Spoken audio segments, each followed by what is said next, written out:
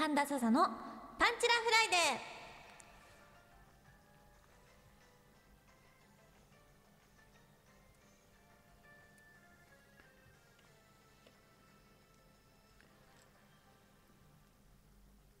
この番組はメッセ奥戸の提供でお送りします。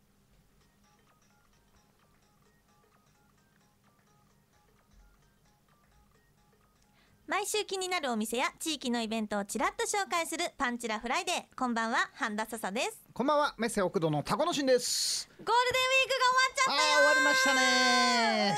さあ5月病全開でいきましょうか。じゃあ私もタコのしんさんも、ディレクターさんも、なんだこの暗いムード。暗いというかね、だらーっとしてますね。はい、ちょっとね生放送なんでね、ちょっとミスのないようにそうですね、緊張感を持っ気を引き締めて、いきたいと思います。今日は何しろね69回目ですから、本当だ、続いてますね。続いてますね。いやすごいすごい。中途半端ですよね、数的に。いや、半田さん喜ぶ数字かなと思ってね一応まだ18時なんで ね、 そうですね、深夜乗りね、はい、69ってね感じですけど、名古屋のゆうちゃんからメールいただいてます、こんばんは。連休明けの放送頑張っていきましょう。ゴールデンウィークは結局近場で遊んでましたよということで、母の日のプレゼントは買いましたかというメールなんですけど。もうそういう時期ですね。11日でしたっけ、5月の。次から次へときますね、いろんなイベント多いな日本。母の日何かされますか？僕は一応毎年カーネーションですか、素敵だ、送ってますね。いい息子をお持ちで。その後の父の日で全部忘れちゃうんですね、そう、なんかねテレビでやってましたよ、母の日は結構盛り上がるけど、お父様の日は忘れがちって。何をプレゼントしたらいいかわからないとかね。でこれね、ごめんなさい、僕の話になっちゃうんですけど、母親がまたですね、誕生日が父親の1週間前なんですよ。そこも母親を祝って親父を忘れちゃうっていう、毎年これ全部そうなんですよね。もうケーキとかね、盛り上がっちゃうとね、だからもう一緒に祝っちゃえみたいなね。そうだ、なんか夫婦の日とかにしちゃえば、それはそれであるか。あるんですかね。いい夫婦の日ってありましたよね。そっかありますね。そうかまあ母の日の話題になっちゃいましたけど、ゴールデンウィーク、半田さんどうでした？ゴールデンウィークは。私は先日親友が結婚しまして、でその旦那さんがね、なんと軽井沢に別荘を持ってて、で遊びに行きなよって言ってもらえて、本当に犬を連れて遊びに行ったんですけど、別荘ってスネ夫以外にも持ってるんですね。まあ本当にね、スネちゃま本当に実力のある方なんじゃないでしょうかね。すごいと思って。すごいですね。でも別荘を持ってるって最近あんまり。何歳ぐらいの方ですか？旦那さんは30歳ですね。31、30、そうそうそう。もうすごいと思って。すごいですね、その年でね。そうなんです、本当ずうずうしくね、案内とかいろいろしてもらって、本当のんびりさせてもらいました。タコのしんさんは？僕は秋田、前番組で言いましたけど、秋田県にですね、弟の結納っていうんですか、嫁さんの実家の方にですね、そうだもうついてっただけなんですけれども、米とね、野菜がまあ美味しい。秋田小町ってそうでしたっけ？そうですね、秋田小町とね、あとこごみっていうね野菜をちょっと美味しすぎていっぱいいただいてきちゃいましてね。こごみ、初めて聞きました。なんかゼンマイみたいな見た目が、うねうねしてるんですか？そうです、先がねくるっとしててね、モロヘイヤみたいな、なんかこう食感、後味っていうんですかね。天ぷらにするの？何でもいけますね。すごい。なんかさっきねネットで調べてましたよね。どんな形でそう詳しく知りたいと思いましてね。なんかまだまだ食べたことのないね、知らないものがいっぱいあるんだなという感じですけれども、ちょっとダラダラしちゃったな。ダラッといきましょう今日は。葛飾チラッと情報いきたいと思います。葛飾区の気になるお店やスポットを紹介する葛飾チラッと情報。今週ご紹介するスポットはこちらです。京成立石駅から徒歩1分の光林堂さんというお店なんですけれども、光はですね、成功の光に、倫理の倫に、これ堂はね、文明堂さんとかの堂でいいんですかね。そうですね、堂々としてるの堂ですね。そういうことですね。この漢字3つのお店なんですけれども、こちらですね、新しいお店さんなんですね。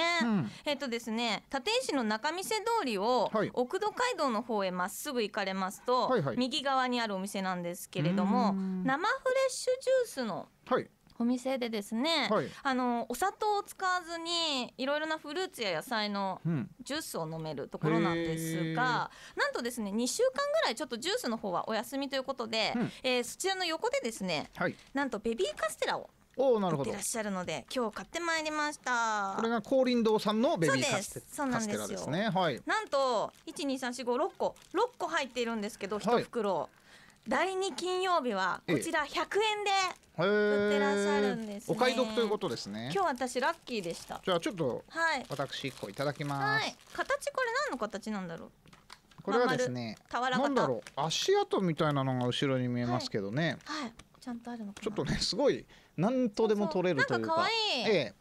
じゃあいただきますね。今日タコのしんさんちゃんと飲み物持ってきてますね。だいたい予想して持って。私もいただきます。ベビーカステラにしてはこうね、弾みがあるっていうのかな。噛んだ時にこうバイーンって戻ってくる。弾力性がすごいすごい。美味しい。でなんかね卵も強いかな。そうですねそうですね。全然詳しくないんですけど。美味しい。でこっちがくるみ入りだそうです。サービスでいただいちゃいました。なるほど。これが立石の光林堂さんのベビーカステラですね。いや美味しい。バインときた中にですね。バインときた中に。これ何ですか？くるみですね。くるみしっかり本当のくるみが入ってカリッといっちゃいます。結構ちゃんと歯ごたえっていうか。美味しい。美味しすぎるとねコメント出ないですよね、食べ物ってね。いやでもね食べ物って美味しいかまずいかでいいって。余計な理屈はいらない。なるほどなるほど。でレポートにならないですね。食レポ苦手なね人が揃ってますけど、生フレッシュジュースの方も再開しましたらね、行っていいですよね。また行きたいね、再来週。なんか生フレッシュジュースというと女性にねすごい人気あるイメージありますけど、だってその場でも絞りたてですからね。フルーツ 100% のミキサーとかちゃんと置いてありましたよ。でご主人がものすごい優しい方で、すみませんすみませんって言って、今生フレッシュジュースお休みなんです、また来てくださいって言って。なんでしょうね、人気で売り切れちゃったんですかね、ゴールデンウィークで。ですかね。またぜひ行ってみてください。奥戸街道の方まっすぐ行かれた方とこですね。よろしくお願いします。それではここで一曲、スキマスイッチさんでアイスクリームシンドローム。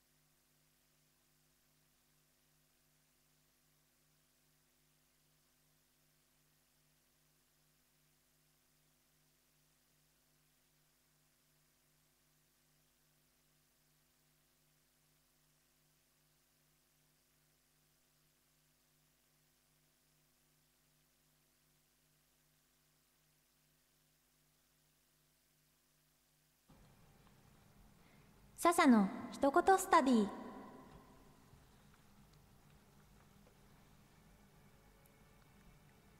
笹と一緒に勉強しましょう。今日は英語のお勉強。人間の労働力、人的資源のこと、マンパワー、マンパワー。皆さん覚えたかな？また来週。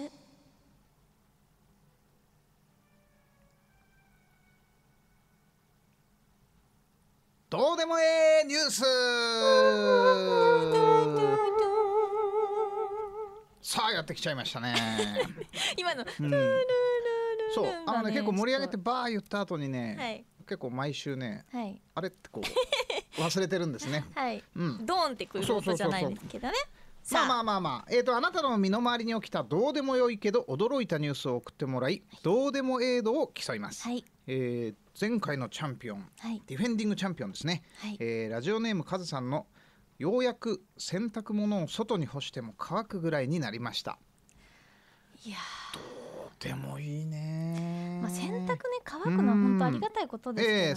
素晴らしいことなんですけどね、このどうでもいい、どうでもいいじゃないな、どうでもええ度、はい、競っていただいて、はい、この後もお一人ずつ紹介して、はい、ディフェンディングチャンピオンのですね、はい、カズさんと対戦をしまして、はい、その場で勝った人がチャンピオンと。さあ、早速いっぱいありがとうございます。じゃあどんどんいっちゃいましょうか。ラジオネームともあきさん、はい、3日続けて、お袋が朝食で割った卵が双子だった。これすごくないですか？3日続けてってことは少なくとも3回は割ってんですよね。3日連続の朝ごはんか、卵何個食べてんのか分かんないけど、1個だと仮定してですね。すごい。双子って黄身が2つ入ってるってことですよね。そうです。これねすごすぎですね。いや私これ大人になってから見たことない。いや僕多分一回もないですね、双子って。ですか、はい、割ったらほら黄身2つってやつでしょ。いやなんか子供の時は見たことあるような気がするけど、いやすごい。全然どうでもよく、これ大ニュースで、私だったらブログにあげる、ニュースですね。大ニュースですね。これ判定するあれもあります。じゃあ一応ねこれはね、じゃあ判定します。はい、チャンピオンカズさんの勝ちですね。友明さんごめんなさい、これ大ニュースですよ。どうでもいい方が勝っちゃうんですね。はい。では次行きたいと思います。はい。ラジオネームマーサーさん。はい。なんと、携帯がパカパカのガラケーなんです。はいはい。しかも10年も頑張って使っています。ただ充電が1日に3回しないとすぐに充電が、これ物持ちいいな。どうでもいいな。結構いやこれね、すごい理解できるし、でもすごいどうでもいいじゃないですか。そうですね。自分のだったらねなかなかなニュースなんですけど、うわーこれどうしよっかな。なんかねどうでもええっていうかね、大変そう。やっぱ充電3回しないとでしょ。そうですね。私も今日今ここ葛飾 FM さんでね今電気泥棒してますけど、スマホ充電中なんですけど。でもねこれは話題膨らんじゃうんですよ。いやお前いい加減に変えよとか。なんかそういうね友達と話題膨らんじゃうんで、どうでもよくないんですよね。結構ねこれ10年使ってるでしょ、マーサーさんがスマホに変えたらね、マーサーさんの周りはね大ニュースになる。ついに変えたで10年使うっていうのも結構ニュースですよね。これはだいたい皆さんどのくらい、どのぐらいなんですかね。僕ね携帯6個か7個、2、3年平均でこう結構変えますね。寿命で変えるんですよね。もうやっぱ充電が持たないとか。そうですね、壊れちゃったりとか。さあ判定お願いします。いやすいません、これねディフェンディングチャンピオンのカズさんの勝ちですね。カズさん強いよ。強いな。もう一個ぐらいいけますかね。はい、ボンバンいきましょう。はい、先週お電話が通じましたてつさんです。てつさん、はい。紙くずを丸めて、ゴミ箱に投げたら一発で入った。気持ちいいですね。これは、なんか私じわじわきたな。これねいいお話ですね。本当に紙くずなのかな。なるほど。何をね、はい。いやすごいわかります。よくやるというか、やりたくなるんですよね。まず入るかなって人は。いやゴミ箱って普通どの辺に置いてあるんだろう。私いつもソファーの真横に置いてあるから、投げるっていうよりはもうすぐにこう入っちゃう感じなんですけどね。結構遠くだったらね。これね一発で入りましたか。一発ですよ。どうでもいいな判定します。はい、カズさん3人抜きいやいい感じのどうでもよさだったんですよ。すごいいい感じのどうでもよさなんですけどね。ぐさっとまあドカンと来なかったですね。本当ですか。じゃあ今日ラストいけるかな。はい、大阪のパンダボーイさん、いつもありがとうございます。どうでもいい話、自分ではわからないですが、いろんな人から肌が綺麗と言われますディレクターさんの笑いを誘ったメール。いやいいですね。どうでもよくていいですね。あれ大阪のパンダボーイさんって、前はなんかあざができたって言ってませんでした？あれ前チャンピオンなんかあざができたとか言ってた気がするな。肌綺麗なんだ今。もう初代チャンピオンも忘れちゃいましたね、我々もね。ちょっと待って、このコーナーって、パンダボーイさんとカズさんの一騎打ちっていうかレベル高いですね、お二方。はい、さあ判定お願いします。何でしたっけ、肌が綺麗そういろんな人からね言われるんですよ。男の人で肌綺麗だねって。パンダボーイさん、はい、では勝者はいパンダボーイさん、新チャンピオン誕生です。はい、これプレゼントあるんじゃないですか。プレゼントはですね、葛飾 FM の渇望キャラクターのですね、ステッカーがあります。で私たちのサイン入りなんですけれども、サインをなぜシールの上に書いてくれないのかね、裏側の紙の方に書いてあるんですよね。毎週問い合わせが来てるわけですね。すいません、油性ペンが弾きます強烈なシールでね。そうですそうです、やっぱねお店さんとかね結構玄関とか外に飾って貼ってくださってるので、雨風しのぐということで強いシールになってますので、いや欲しいですね。玄関に貼りましょうよ。僕貼ってますよ。本当ですか。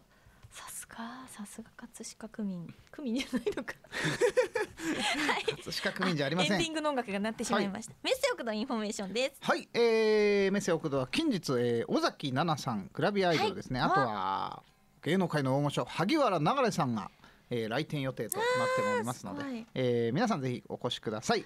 5月12日月曜日は CR さき CR うるせえやつらの新装開店です。よろしくお願いします。はい、すごいですね。そうですね。テンガロンハットみたいな。来ちゃいますね私はですね、明日5月10日土曜日、なんと24時オープンのオールナイトのイベントがあります。阿佐ヶ谷ロフト A にて第5回東京電撃映画祭なんですけれども、今回はギャンブル特集ということで、私が以前出演させていただいた影寺というですね、ギャンブルの映画があるんですね。それを上映しつつ、ごめんなさい、競馬予想のコーナーなど、ギャンブルたくさんのイベントとなっております。悪そうな、楽しそうでオールナイトですからね、ぜひぜひお越しください。そして5月16日金曜日は新木場にてキャットファイトサミットがあります。チケットの方がですね、もうあと立ち見席が残りわずかということで、おかげさまでありがとうございます。ぜひぜひお越しください。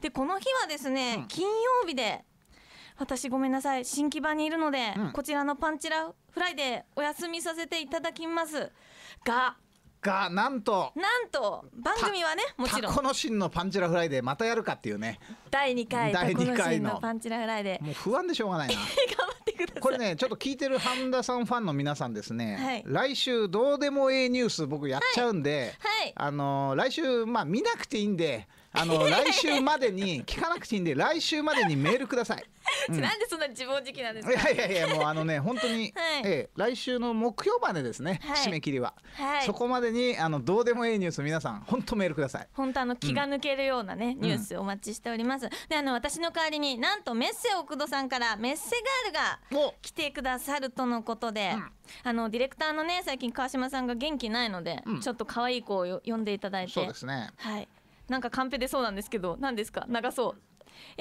タコのしんさん、メッセガールへの質問メッセージもお待ちしております。よろしくお願いします。メールは 789@kfm789.co.jp までお願いします。ディレクターさんの T シャツがね、ニコちゃんマークなんですけど、もう目がねバツバツになって、もうね夏バテみたいになって、5月病かもうね、はい、自分の状態を表してるようですね。はい。ちょっとそろそろあれなんですか、男同士飲みに行った方がいいんじゃないですか。明日とかね、土日。早速飲み行っちゃいましょうか。はい。そういうわけで来週は私お休みなんですけれども、番組の方ぜひぜひ聞いてくださいね。はい。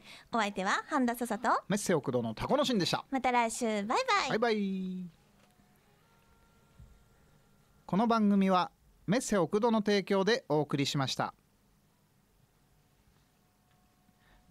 パンダボーイさんメールください。